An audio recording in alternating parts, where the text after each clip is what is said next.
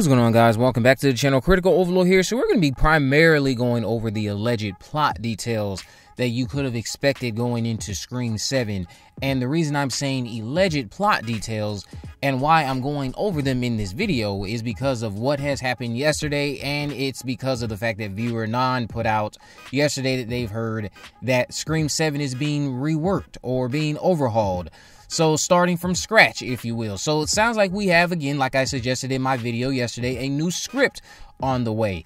Which isn't shocking, because if you take your lead out, you most likely are going to have to rework your lead into the story by coming up with some type of switcheroo that explains their absence that you cannot just simply do by writing them out if they make up a lot of the bulk of your story. But Spyglass put out a comment in response to their decision making yesterday, stating, this was from Variety, Spyglass's stance is unequivocally clear. We have zero tolerance for anti-Semitism or the incitement of hate in any form, including false references to genocide, ethnic cleansing, Holocaust distortion, or anything that flagrantly crosses the line into hate speech. My whole thing here is this. When I look up who runs Spyglass, I'm not too shocked, but this goes back to what I was saying yesterday. Hollywood has to get away from this stuff. This stuff is very much so way too involved now when it comes to the filmmaking process and just putting out quality content that is intended to entertain the masses of people that make up this nation and across the globe. All of this stuff that has them bickering with one another, leave that at the door. All of that personal stuff, you need to leave that at the door. That has nothing to do with making a movie and stuff like that. Yes, I can stand behind the fact that, yes, you can argue a company should be able to fire who they want to if you don't align with their principles. I can understand that. But my argument is that those principles should come into the context of what you are doing in your role as a star, as a actor. Melissa being in support of Palestine, that's not grounds to fire her. That has nothing to do with movie making, in my opinion. Whatever. Now there's a rumor that Jenna Ortega could be out the door because she's looking to get her contract with Scream tossed out the window in response to what has happened with Melissa Barrera. I'm just gonna go ahead and say this. This smells an awful lot like another IP. It sounds like Spyglass might be better suited for that IP because this is just ridiculousness. And quite honestly, I would say it's, to some degree, in this context, since this is Hollywood, a level of thuggery from them. They need to go. I think they need to sell the rights. That's 2 strikes now. Again, if you saw my tweet yesterday, I don't need 3 to see what the problem is. The problem is clearly Spyglass. They need to go. But diving into these alleged plot details for Scream 7. So, Scream 7, we know, I've already discussed, was going to be a Christmas set film. My Landon source had revealed this subtly by saying it's going to be the most wonderful time of the year. And again, like I mentioned in another video when I revealed this, like a fool, I didn't catch on until months later, but upon my stupidity being corrected, I went back to them and asked, well, what other alleged details have you gotten? Now, this was a conversation we had back in July or so. But mind you, this person, again, has been right about Maxine with me. They've been right about The Exorcist Believer and other things with me so far. Anyway, here are the characters that Scream 7 would have had. You would have had Sam, Tara, Chad, Mindy, Gail, Kirby, Cindy, Mark, Christina Carpenter, Leslie Mocker, and, wait for it, Sidney's children. Now, obviously, there are other characters, but I'm trying to get to the goods, if you will. We were going to go back to L.A. I'm not sure if we would have been in Hollywood exactly, but we were going to go back to L.A.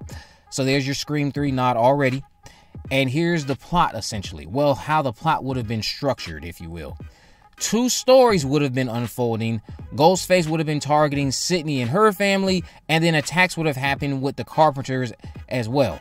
So my assumptions is you would have possibly had 2 sprees that ultimately got connected in the finale. Also, there would have been 2 killers again, from what I know. Christina is trying to repair her relationship with Sam and Tara during this story. Mindy has started up a podcast or a YouTube channel of sorts, if you will. I'll call it a podcast. There seems to be some rifts in the core 4 where certain folks take issue with others over actions and drama that's been ongoing. but I'll not get too specific just in case this story does indeed still get brought to life. From what I understood, Stu is indeed not alive in this in any sort of capacity because he's related to a possible motive in the story. But here's the real tea. In true Scream 3 nod fashion, we got a secret sibling. Nah, I'm just joking. The Scream 3 twist that would have been in Scream 7, since it's being reworked, would have been a lot of what you guys have heard me talk about while twisting it around in my videos to keep it safe. Allegedly, we would have gotten one last Maureen Prescott twist. And this is related to Christina Carpenter. So Christina and Billy Loomis, they were actually dating before Billy was even with Sidney. We know Roman steps in. He informs Billy about the affair with his little homemade movies, motivates Billy to kill Maureen, etc. Billy starts pursuing Sidney to start a relationship with her so he can get close to her and kill her mother. Billy kept this up for a whole year after the fact because he just wanted to keep sticking it to Maureen through her daughter, so he never really had feelings for Sidney. He was always with Christina. He only got with Sidney because of what he found out in regards to who was responsible for his parents breaking up. So again, he kept this up for a year, but we know that what happened during this is that Christina got pregnant with Sam while he was still screwing around with Sidney. Billy, of course, ended up dying after he was unmasked as Ghostface, and Christina latched on to Tara's dad as a fall guy when Billy's plans didn't work out and he was revealed to be a murderer. That's all I will say as of now, but Spyglass, again, you guys need to relinquish the rights to the IP. That's what my stance is on this at this point. I think that Spyglass has got to go because the pay dispute is one thing. That's one thing I can kind of be like, okay, while I don't 100% think that was a situation that really should have gone down and it could have been avoided, this is like you just jumping the shark 10 times more. So you've outdone somehow what you did with Neve. You have got to go.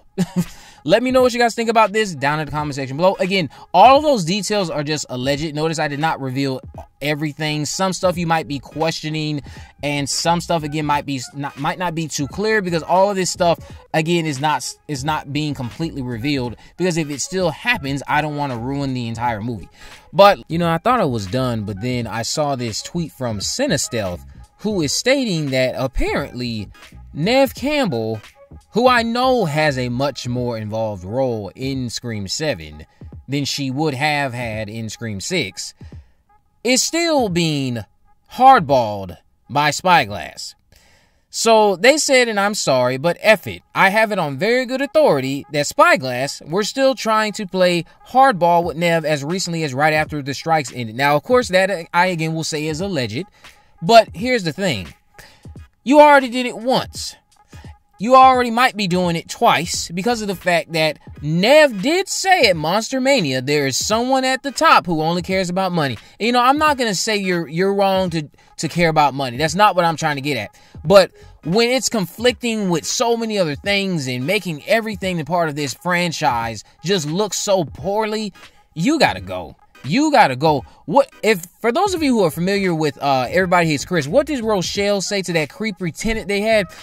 Spyglass got to get their spooky ass out of here. This is not it. We don't want anything that's being cooked. We don't want to know what the ingredient is. We don't want to know any of the recipes. We don't care. You guys have got to sell these rights. I'm pretty certain that Jenna Ortega will not be back. I'm pretty certain that a lot of the other co-stars, they're going to stand in solidarity with Melissa Barrera, because this grandstanding shit that Hollywood likes to do, it's time for that to stop. Let me know what you guys think about all of this down in the comment section below. If you haven't already, of course, make sure you subscribe, turn on post notifications so that you never miss a video. In the description, I have links to my social media accounts.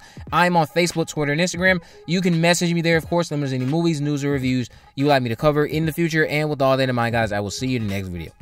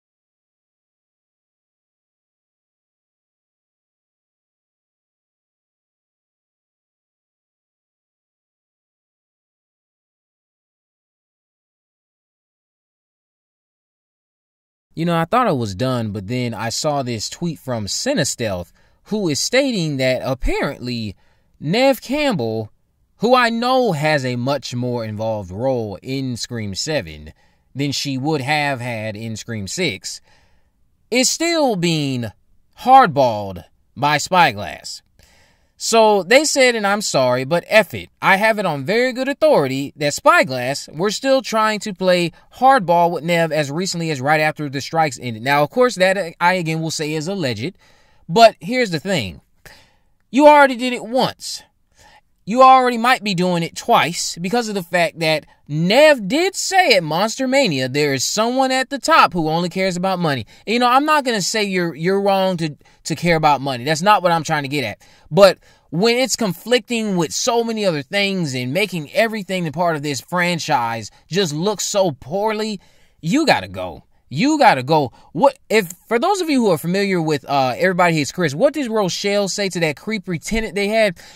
Spyglass got to get their spooky ass out of here. This is not it. We don't want anything that's being cooked. We don't want to know what the ingredient is. We don't want to know any of the recipes. We don't care. You guys have got to sell these rights. I'm pretty certain that Jenna Ortega will not be back. I'm pretty certain that a lot of the other co-stars, they're going to stand in solidarity with Melissa Barrera because this grandstanding shit that Hollywood likes to do, it's time for that to stop. Let me know what you guys think about all of this down in the comment section below. If you haven't already, of course, make sure you subscribe, turn on post notifications so that you never miss a video. In the description, I'll have links to my social media accounts.